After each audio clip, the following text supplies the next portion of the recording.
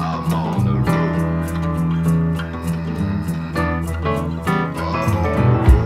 Hi, I'm Doc Jenny. Join us in the Green Hornet as we travel the back roads of beautiful North Idaho. Every day is different, challenging, and never boring as we see all the farm animals, big and small.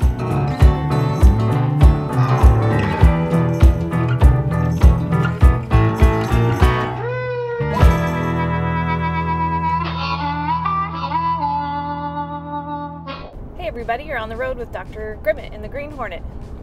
Today we're going to talk about your winter healthy horse checklist and the things that you need to do in the fall to get your horse ready to go into winter.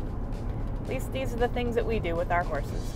First of all, for any older horses or horses with any pre-existing health conditions, we recommend a veterinary visit in the fall as well as in the spring.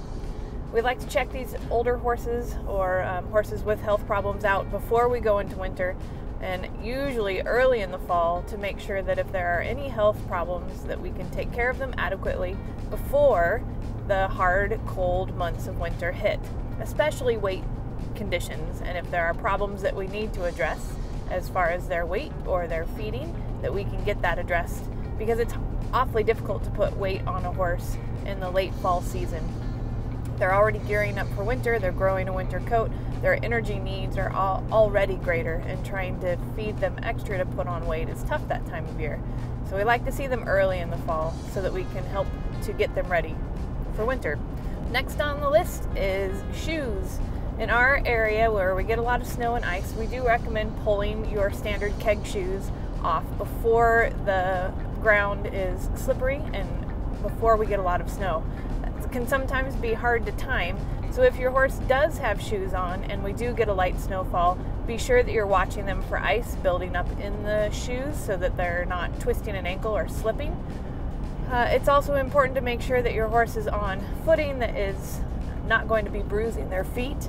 Hoof abscesses are another problem that we see this time of year due to the hard ground going from, in our area at least, really muddy ground to hard frozen ground can predispose the horses for hoof abscesses this time of year.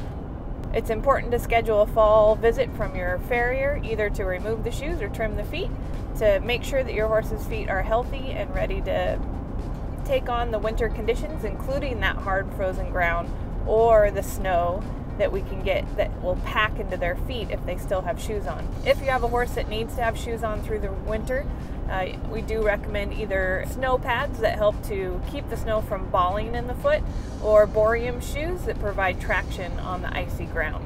We also recommend updating your flu and rhino vaccines or other risk-based vaccines if you're going to be boarding your horse or continuing to travel to events in the winter time. If your horse is going to be staying home between the months of October and April, then they do not need a second booster of the vaccines for flu or rhino, because their exposure is going to be minimal if they're staying home. But if you're doing some traveling and exposing your horse to other horses, then the other risk-based vaccines are recommended. Be sure you discuss those vaccine choices with your veterinarian. We also recommend deworming in the fall. So in our area, we deworm after the first frost. We've certainly had that this year.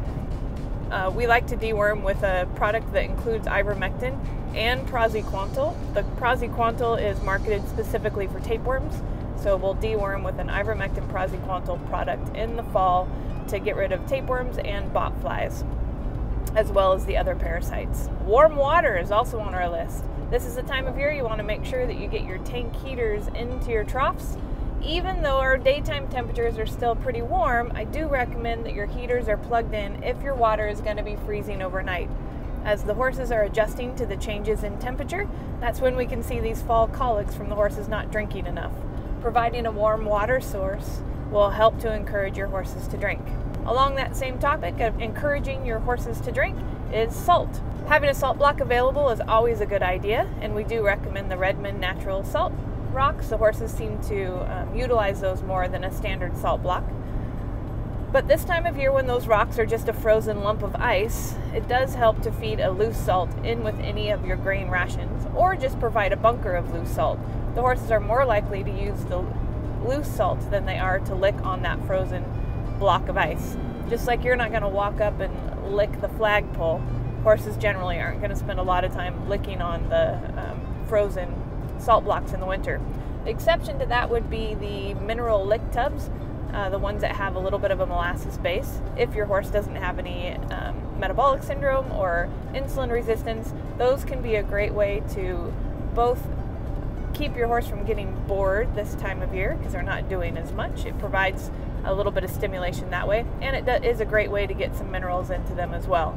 Many of those tubs also include a little bit of protein, so if you're feeding just a strictly grass hay but you'd like to increase the protein in your diet, adding a protein lick tub is a great way to do that.